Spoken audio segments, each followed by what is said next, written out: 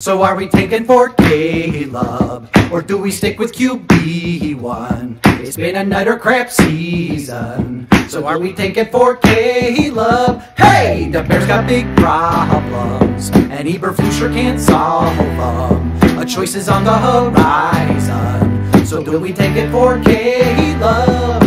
Hopes were so very high at the start of this year. Now we're at 1-5. I thought that Fields was the guy, still holding out hope, but with this coaching, oh my. Now Pulse, you must think it true that Claypool trade is a stain stuck to you. Now with picks 1 and 2, the clock is ticking, so what will you do?